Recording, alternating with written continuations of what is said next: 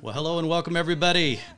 You know, cloud is a critical component for any organization's digital transformation. But with so many options, it's not always clear how best to proceed. Now, your path to success will be built on the unique requirements of your organization's business initiatives and the mindset of your stakeholders. I mean, how hard could that be?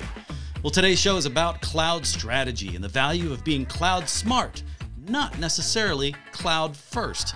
More on that in a moment with our special guest conversation. Hey, you know what? Welcome to TEC37, your home for technology, education, and collaboration from Worldwide Technology.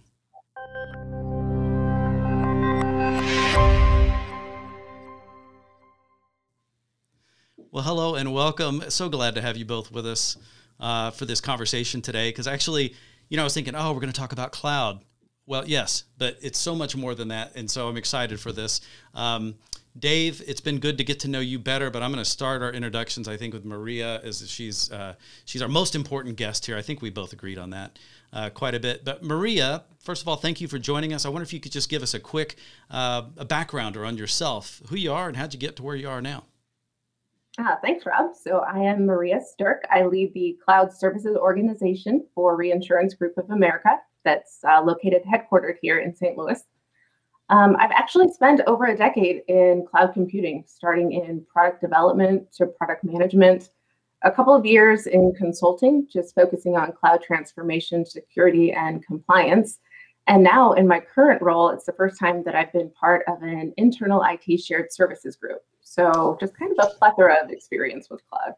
Okay. Yeah, you've got a couple of different angles on this. And Dave, you were telling me you've got some angles on this as well. And actually some good stories, as I've heard as well. But are you in the St. Louis area as well? Yep. Been here since I was in kindergarten, Rob. So it's home. Joined Worldwide about 2.5 years ago in this role as a general manager of Multicloud. And we've got a team of people that cover all three major clouds and some of the key ISVs that we're seeing in the industry. Background is too many years in the IT space, but I had the pleasure of running 3 small software companies that were product and services companies before joining Worldwide. So been in IT my whole career. Okay, and all sides of the equation too, it sounds like, for both of you. So as you've covered a lot of stuff in your careers, and Maria, I think we're going to center this conversation a lot with you, kind of being just a great, if you will, I know we're not going to talk about RGA specifically, so I want to make that clear. You know, as we were talking earlier, it's your experience, both the pluses and the minuses, the steps that you've taken that maybe you wish you could take back, maybe you wish you'd done them a little bit differently, started certain things a bit earlier. If we are able within this show to pass any advice on to our audience in terms of a better way to do certain things, because this is still a real, I couldn't help it, cloudy area for many people. Someone had to do it, I guess. Those are probably too old to do. But nonetheless, you've got wisdom to share. So in your background, and you've worked with multiple organizations and stuff like this, we talked a little bit about cloud, some terminology around cloud first versus cloud ready. I wonder if you could differentiate that terminology from your perspective and how it relates to kind of the decisions that you're making and where you're providing guidance in your various projects. Yeah, I can definitely start with kind of the different cloud frameworks. So, you know, when you think about organizations that are cloud curious, you know, they're putting processes in place. They're talking about people, processes, and technology and small experiments. Mm-hmm. When you start to go into cloud ready, you should have experimented a little bit, but then you really invest more in the POC. You know, you decide who your partners are going to be. You should be working on the frameworks. Then when you get to cloud first, that's where there's really that switch. It's really how you hire. It's your procurement practices. It's everything you do, from all the telemetry that you receive to what you should be measuring and when. So I think there's definitely a significant change in terms of investment and support from your executives when you go from cloud ready to cloud first. Well, let's talk about that. As I look at specific ways in which, you know, we could maybe draw out items that everyone should consider, is you're saying there, you're talking about the importance of, what's the right terminology for it? Executive buy-in. I know there's a bigger word for that, but how does one go about doing that? And what does that mean? Can you contrast that with what does it look like when you don't have that? I bet you got stories. Absolutely. Absolutely. The thing about cloud and cloud migrations in general, it takes significant investment. It is a culture change. You are changing the focus and the way that teams work. And any lack of buy-in is really that blind spot, right? So if you can't get your board to believe in the security of the cloud, if you can't get investment into the proper tooling to ensure that your teams can work, there's new processes all across IT. It's not just your cloud teams, it's all of your shared services teams, and that takes investment. Well, this reminds me of something. So in our previous conversation, we were getting ready for this episode, Dave, you'd brought up a story, and I don't remember because you probably didn't say who the customer was or where the experience was, but you were quick to point out the fact that there's a difference between looking at these kind of things as a project versus, here I am short on words, but it contrasts to the fact that you can't think of these things as we're going to go make a cloud investment. It's not a technology project with a begin date and an end date and stuff like this. And Maria's nodding her head, but Dave, what was that story, and what is important to understand here? Well, I think two points there. One to play off Maria's point, and one to play off your question, Rob. To Maria's point, executive buy-in used to mean, hey, I've got the funding to go do this project. And really what cloud first means from an executive buy-in perspective means is the corporation has decided they're going to change the way they do business, transform their organization, maybe reorganize their departments, knock down silos, and then use the technology that cloud brings you to accomplish things faster and more agile. Fail faster even is a good thing anymore, right? And so it brings you that opportunity where in the old days, it used to mean, hey, I just need to go get this project funded, and then I go do that project, and then I'm done. And with cloud, it's a journey on continuum. It's not a project mentality. Well, and when it comes to that, Maria, I'm curious what you kind of nodded at, that there being stories, but I got to think, so if you go into this with a project orientation, I guess this is something you do, and this is one of the things I would love to maybe help some avoid, because it probably is something that's going to reveal itself pretty quickly, is that you start running into, you mentioned interdepartmental coordination, support from the top, and it struck me that when you were saying investment, you weren't talking money specifically, although I'm sure that's part of it, but you were really talking about a time investment and a mind share investment perhaps within an organization. So you're talking about cultural changes. Is that fair to use that word in that sense? Absolutely. I think org change management is key to success there.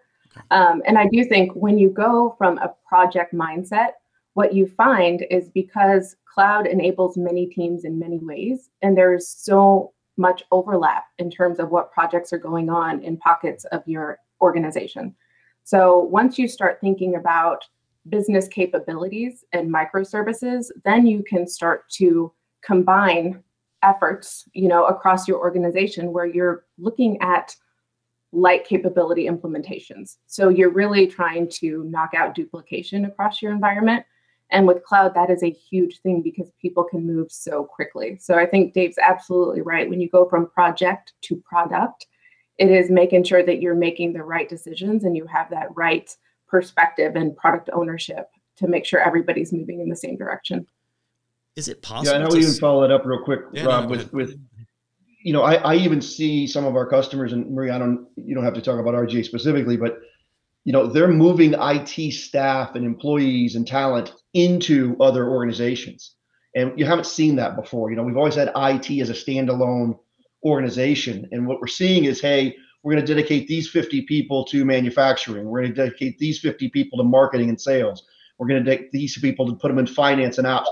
And they're becoming part of the business, which is critical because there's nothing a business doesn't do anymore that isn't technology driven. So having IT be a major contributor to the business, as opposed to just an asset of really talented people that do their own thing, is really where we're seeing a trend. Yeah, that's 100% correct, because even when we talk about measuring, and Rob, I know we'll get there later, but measuring in terms of business value and getting business terminology and buy-in is so critical. And it just did not used to be top of mind in any IT organization. And if you're starting on something, because let's assume that anyone that we're talking to in this conversation is already an ongoing operation of some sort. And to a certain extent, everyone is also, I think, has dipped their toe in cloud, whether they intended to or not, you know, with shadow IT and other things like this. But I hear Dave making a really good point that you've got to think bigger than IT because of the way it touches things. You can't have those, there's not real rigid walls that won't just get you in trouble, it sounds like. But what you're also saying is, well, now I lost exactly where I was going on there, but you're talking about a notion of, in terms of getting started, if you're just dipping officially into making some cloud-oriented decisions on where to go, how possible is it, or how hard is it to say, to set some goals for what should be done first, what should be measured first, how slow or fast should we go, what are reasonable expectations to put on ourselves? Is there guidance you could provide for any of that? Yeah, I think a lot of organizations, that's why really, the cloud native organizations have such, they just have a lot more momentum and speed when it comes to moving, getting applications and modernizing. And you're IT talking in about general. companies that are smaller, maybe that started doing Absolutely. that technology first. They don't have the existing infrastructure to deal with. That's exactly right. And legacy processes, because, everything from the ticketing perspective, how we make decisions, who owns decisions, ownership is such a critical thing when you're moving to the cloud. So what I would say is baseline what your metrics are going to be, partner. If you were AWS, and if you look at their CAF, their cloud adoption framework, they really do provide guidance. They provide steps, they provide assessments that you can at least know the big rocks, like know the things that you should be thinking about. Yeah. But you definitely have to keep in mind who's going to be decision makers, how you're going to empower those teams to move quickly, or you're going to fail pretty quickly if you get caught, amongst all of the different IT shared services teams. It's so funny. I don't think I'd expected to hear it, but there's and forgive me because I'm not going to say the word, but RTFM, it was an acronym that I'd always grown up with. And basically what you're saying is you need to read the manual.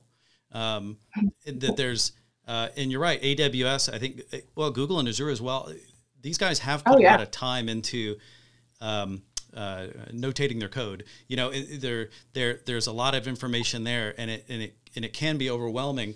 But I don't hear you talking about specific clouds. You mentioned AWS because that's who you've worked with perhaps recently, but this really isn't a conversation about one cloud being better than another, correct? You talked about cloud ready doesn't mean AWS, and cloud first doesn't mean something else, right?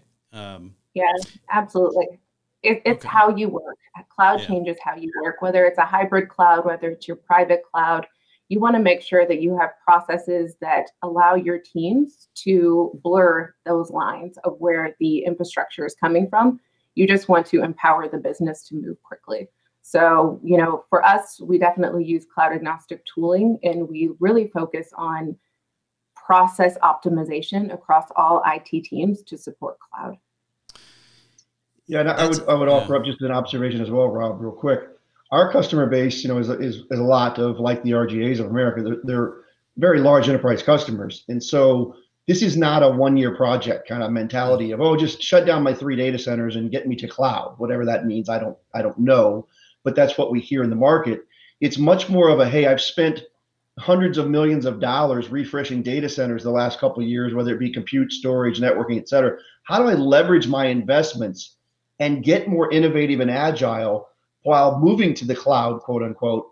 And those hybrid plays or co-location facility, they may be just as important in that multi-cloud, cloud smart strategy as a public cloud. So you've really got to sit back and look at those outcomes you're looking for. And then to Maria's point, look at where your strengths are as a business and weaknesses, and then we'll really make your plan. And that plan isn't an encyclopedia. It's, maybe a living, breathing document that just keeps getting updated and updated as you go and learn. Yeah, absolutely. Well, and you mentioned 3 kind of areas of focus when we'd spoken about the need to begin with strategy. We've kind of talked about it here, but also you have a heavy emphasis on then what needs to be measured and the importance of because I think a lot of people say that, but you actually seem to imbibe it, and it seems to be ingrained. based on the examples that I've heard already, and I want some more of those, because you said most people aren't measuring or reporting on progress. They're wasting a chance to really share some success stories, because maybe they're just moving too fast and they're not putting in those signposts. But you also mentioned when to celebrate. Let's work backwards from there. So when to celebrate when there's something that doesn't have a direct end to it. It's not a project that has a real end date. What do you mean by that? That means that you build a culture of celebration. Like literally, we start every one of our monthly meetings with what are we celebrating this month?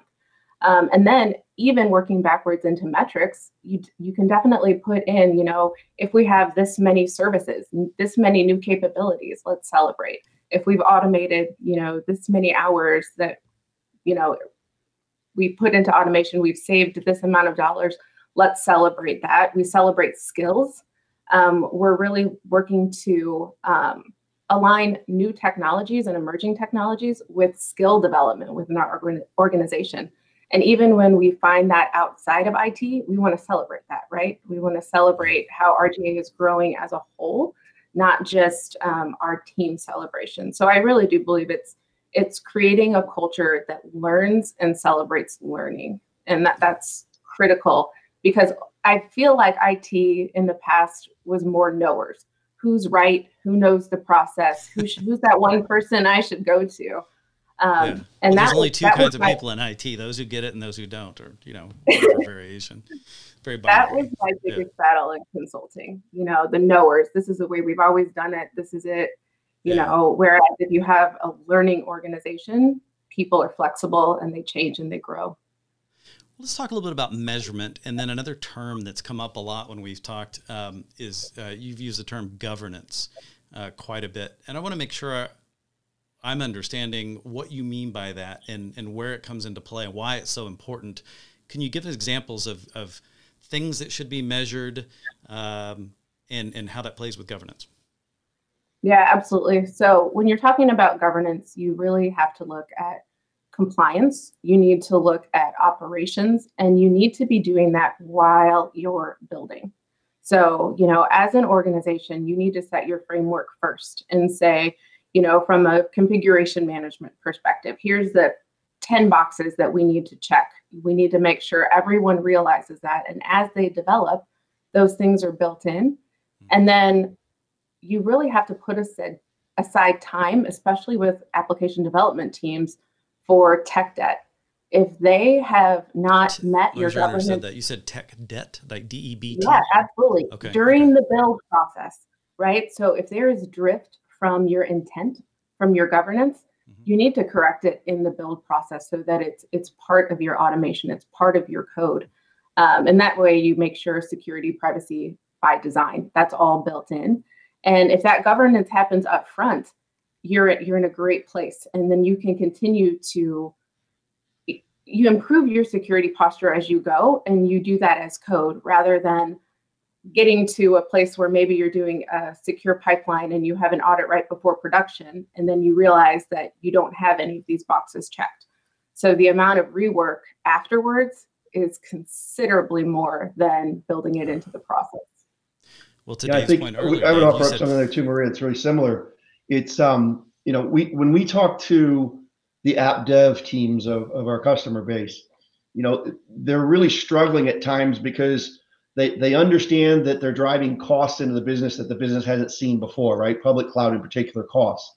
And what we talk about with our clients is we've got to balance the ability to have innovation and not create a set of guidelines that's so stringent up front that we can't have creativity and really cool thinking up front. And then maybe that's a sandbox in the cloud, I'll call it. So there's no real rules there, and we're not going to go public with it, and nobody's going to ever see it.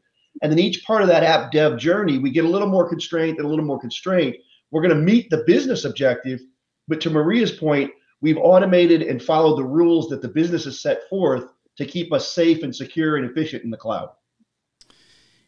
What's interesting to me when you say, both of you are talking about this too, is that there's a part of me that always, it's been bandied about where someone goes, well, cloud, it's just your data center in a different location. And it's really not that at all. It feels like it is doing things differently. And because of that, you've got to be careful of simply trying to map existing processes and existing ways of doing things. They're not going to map directly over. And it sounds like even if they did, or you felt like they were, you probably were not going to be getting the results that you anticipated. It'd be like, what's the point? I'd feel like it seems like it's been a lot of thought. It feels like has gone into these things, Maria. And I bet we probably can't see, not that you have calluses on your hands. I wouldn't want to imply that, but you've worked hard to be able to do this. And I was, okay. So on the measurement side, you talk about governance, and when you mention compliance, when you say compliance, I tend to, being an ex-security kind of person, I tend to think of government mandated compliance and things like this. Is that what you're speaking of? Or you're speaking of compliance based on perhaps structure that's self-implemented, so to speak? Well, especially being in financial services and insurance, and specifically, highly regulated industries. Yeah, every industry that I've worked with as a consultant has some sort of regulation, and compliance is changing. Privacy is so important now that no matter what industry you're in, there is a standard, whether it's, GDPR, whether it's SOX, whether it's just you want to make your customers comfortable with your processes, so you have a SOC too.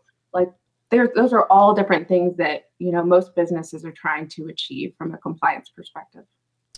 You had mentioned some guiding principles, and I think they're associated specifically with RGA, but they feel like they'd be guiding principles that you as a person has taken on. Do you mind if I ask you about kind of understanding how these work and how they relate to each other?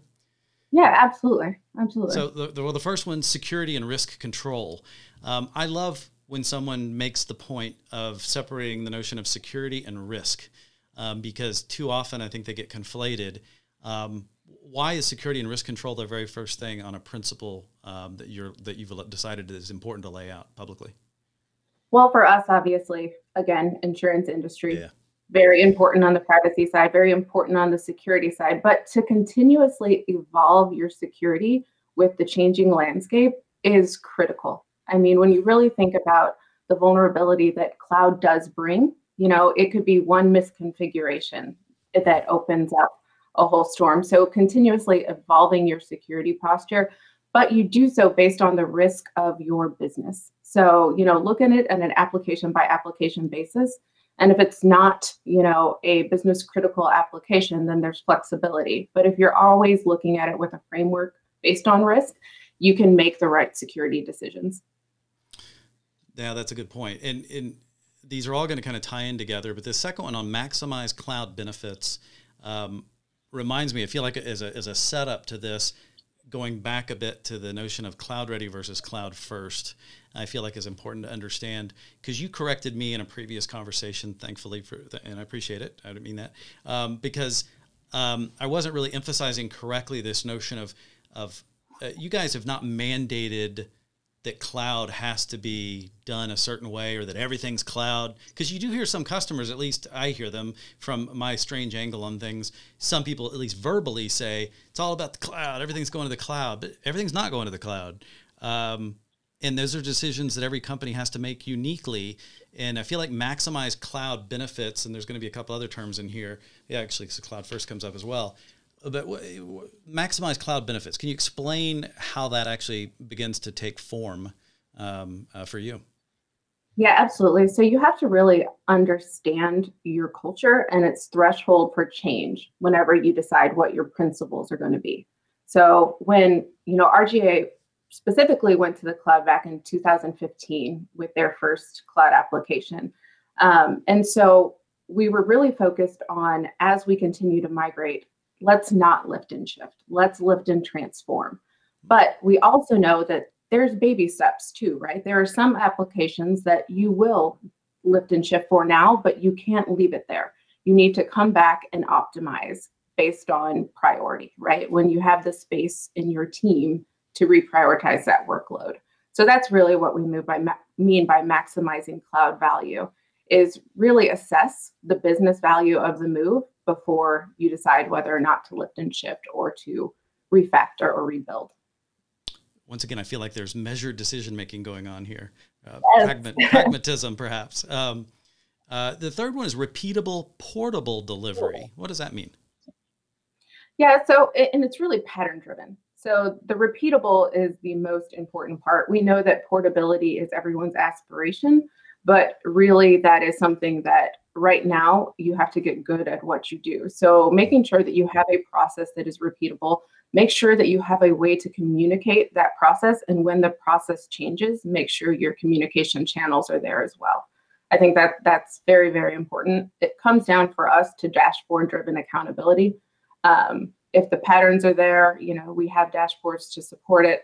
Again, it's that metrics focus. I come from, military and manufacturing background where you want to see, where your problems are. And so visibility is really key there. Yeah, Dave, you were saying earlier, fail fast. And it feels like that plays into what Maria is saying too, in terms of if you go too long without realizing, because I think one of the big things I run into is I could be failing but not know it for a while.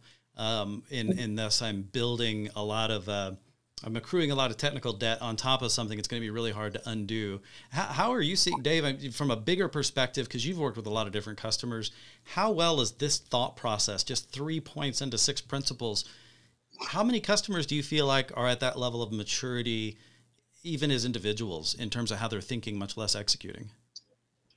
Yeah, I think it varies by customer. There's some that are very, very good at it.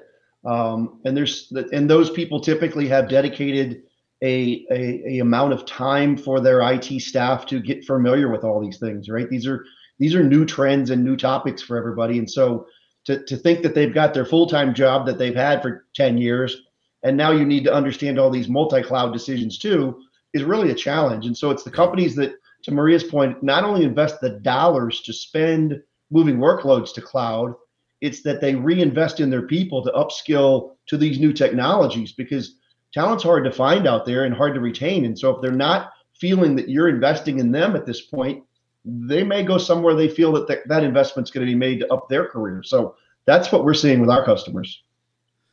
It's funny because that's one thing I like about TEC37 is I keep working with people who are a lot smarter than me, and I have to resist the urge to just be completely intimidated by how someone would do a lot of these things. But moving on to the fourth point and away from my groveling, we talked about this one a little bit, but I don't think I ever let you speak to it enough. And so, but the fourth on these principles is cloud first. That has a very specific meaning to you, correct? Yeah, it absolutely does. The RGA strategy was cloud ready from 2015 until this year.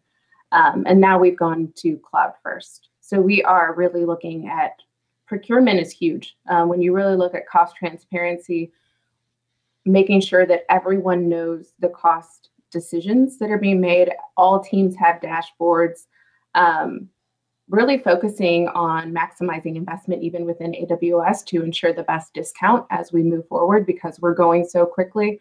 How we hire is very different. We're really looking at our strategy. We just spent 11 months doing an org design where we went from 2 roles in our Cloud Center of Excellence group to 11.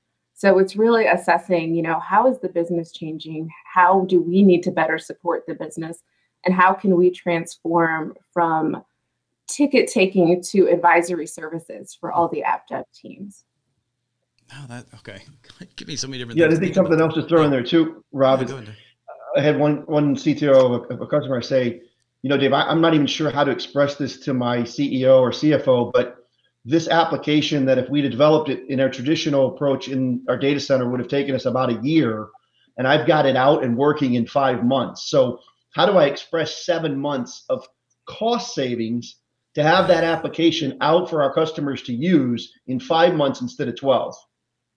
Yeah, that one's, Maria, you'd earlier mentioned this notion of making sure you're counting up like the cost avoidance, and you're not failing to recognize success factors that sometimes go by so quickly that we don't honor them, with the fact that it could be as simple as automating a process that reduced someone, from 8 hours to an hour. We kind of expect that to happen, and that's an extremely small example, but you multiply those things out and they really do add up.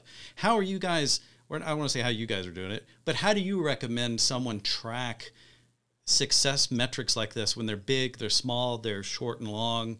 How does one kind of assimilate all that? Yeah, I mean, you have to have a framework in place. For us, RGA has like a kind of a PMO office, but if you give them what the measurements are, you have people tracking them, make it easy. They developed an API that let them track automation, which was fantastic. Oh, that's cool. But when you're tracking automation, you can't just look at cost avoidance, because that's only one piece. There's speed and agility that helps the business. But the other thing is moving those same people to higher value activities and measuring those activities and those advisory services, because you don't want to let people fear that they're going to lose their job. You need to encourage and celebrate and measure the new capabilities that they're empowered to do because of the time that they have back. So that's an important element. I'm so glad you brought that up, because I think we always speak to, or at least me being kind of a very IT hardware-oriented background, there's always this notion of, well, what you want to do is you want to automate so that you can free up people to do more valuable things with their time. You're paying a high-end person to do a menial task that could be automated, and then my conversation ends there. And what you're saying is that is part of it, and you guys actually have put in processes to account for the data that accumulates to say, well, let's say, is that really happening for us, and can we build upon that? Because that's ideal, but it's nice to put some numbers behind it. It sounds like you're doing that. I do really like the fact you had the fifth point here, maintain data center services, which I think is just a great, for me anyway, and I don't know, but an overt call out to the fact that as much as things change, so many things can't and shouldn't change. And there's probably some decision making that goes into that. What does it mean to you? Yeah, no, that one is critical to us, because that is a culture-based decision, right? We have a lot of teams that support our data center services. We want to make sure that we are implementing processes where our teams, cloud teams, data center services teams, those lines are blurred. We want to make sure that the processes are standardized across all of our teams, so that no matter what infrastructure platform we decide to use, the teams can be productive and they don't feel like anyone's left behind. And that's very, very important to us. Our technology delivery team, they have done an amazing job working with WWT on our data center relocation effort right now. They looked at things like cloud adjacency. They looked at several other contributing factors to how we select our data center. And it really gives the teams confidence to know that that is part of our cloud principles, is to maintain those services.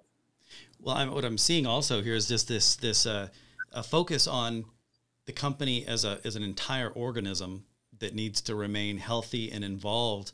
Because I've been on the wrong end. It wasn't even the wrong end. And I would just kind of mentally, I've been in other groups that don't seem to be the focus of what the hot project is this year, this quarter, or something like this. And you don't always know what part you play. But it also feels like it's not about shiny new objects in terms of what you guys are running towards here. And so I feel like that's a great example of the maturity of keeping the organization healthy and how that moves forward. And right along with that, I'll go, your sixth point as we get near the end here is this notion of cost transparency. What are the different ways in which, I can guess at what that may mean, but I have a feeling it probably, because you made one of 6 points, so it probably has multiple angles to it. Where does cost transparency fit and how? Yeah, so if you think about IT services in general, we got to say yes or no when it came to procurement. We were the end all and be all of the IT budget, whereas that is not the case with cloud. Once you implement a solution, how they burst, how they scale, those runs are significant and they can happen quickly. So making sure that every team understands their decisions, whether it's when they turn down their POC environment, whether it's, making sure that their applications are scaling and leveraging, all of the servers that are available to them. All of these kind of triggers, those different things, we need to empower the application teams, because they're the ones who will make the changes on the app side of the house to really take advantage of cloud. So making those things transparent is key. All the way to even now, we're not only looking at cost controls that are reactive, but we're looking proactively, where the team knows the cost of their build before they actually hit the button to put it into production, right? So that's really where we're looking to change the story, so that teams are accountable for their budget rather than IT being accountable for the infrastructure budget. Yeah, that's been a long time coming, I think, because also IT is so often historically, been a cost center to be managed, down, you know, and kept low. But then, as Dave pointed out, everybody is in IT, no matter what your business is. It's a component like financing. It's a component like marketing. And, you know, just all the huge components that the business, frankly, you can't take that element out of it. You know, the technology can't be taken out of it, and the business wouldn't be the same, and it certainly couldn't compete. So as kind of a final point, I want to make sure we don't miss any chance to extract value out of you, because I sure appreciate you taking the time to join us. But what's next in terms of maybe a little transparency, just speaking about yourself and your career and what one would be accomplishing? You strike me as a person who probably is you sound much further along than most. And then but mentally you probably feel like you're constantly behind. I get this feeling you're very competitive probably with yourself and what you accomplish. But what's the future look like for where this is going and what you want to build upon as well as you could see it from this point? Yeah. You know, I am very, very excited we've spent a year just trying to get visibility, you know, really getting the right investment to ensure that we could see and try to drive change. This year, we're really focusing on people. We're focusing on upskilling the organization. We're focusing on culture. For me specifically, I feel like there's such a gap in optimize versus accelerate when it comes to cloud. And I'd really like to work with other organizations and tackle that problem. Like, I think we're doing great things at RGA. It's wonderful. I love the momentum. I love the executive support. But I think we could be an example, you know, to other organizations. And we're really learning. We're learning to accelerate and hopefully, as we capture those lessons learned, I would love to see my team, you know, on stage with, you know, whether it's AWS or whatnot, just sharing lessons and driving teams to be more productive. Well, you're on our little stage right now, TEC37, you know, and certainly celebrating as well. That's interesting. So accelerate, you know, kind of you're drawing a contrast there for another conversation perhaps, but making a distinction between acceleration versus optimization. And there's some importance in there, it sounds like as well. Thank you so much for taking the time. Dave, I just want to ask you, you were adamant about making sure I did not turn this any kind of a worldwide technology, beat you over the head with a sales hammer type thing. But let's be honest, you guys do provide various services. You happen to be in St. Louis area where you've got that incredible Advanced Technology Center, which is a physical wonder to behold. But it's also went online well before the pandemic, and people have been accessing services remotely, workshops, briefings. Is there anything specific? I'm giving you permission to put on a sales hat for just a moment, pay some bills. Anything important to understand about Worldwide Technology's capabilities in this area? Yeah, I think the biggest thing is, you know, I say this to our team all the time. We're Switzerland. We don't have an agenda for what a client should be doing. We don't pick the cloud provider or the colo facility unless we're asked to put our 2 cents in the hat. We're really help to advise. We're really help to give lessons learned. We're really here to action those outcomes that you're looking for if you don't have the team yet built to do it.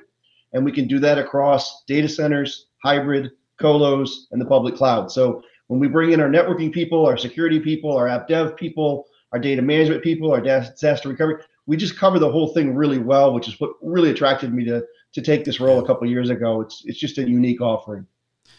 Well, and it is interesting because I know you guys back up what you say there, because I've also been out to St. Louis and then just virtually with you guys on behalf of other customers.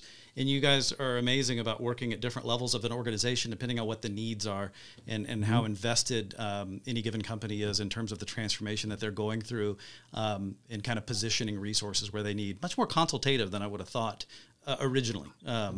But it's been many years now since we've been working together. But the world keeps changing, and Maria, we need more people like yourself also driving these changes, because you're driving a level of education and awareness in something that is also simultaneously changing constantly.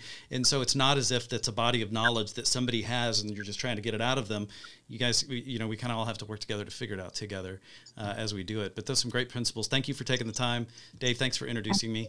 and allowing us to do this on TEC37. So we'll go ahead and wrap things up here. Guys, I do encourage you, WWT.com is where you'll find the platform. It's your virtual ability to access everything St. Louis physically has to offer, but they call it worldwide technology for a reason, so you can get there from anywhere. They do have just one thing I want to call out, this multi-cloud briefing. If that sounds like something that may be of interest to you, it's a nice low-impact way to get in there, get some questions answered, get exposed to more experts that you tend to meet here on TEC37. I encourage you to do that as well. But thank you so much for watching the show today. Please continue to join us, and as we continue to come out with more episodes, more smart people. My name is Robb Boyd. You guys have a great one.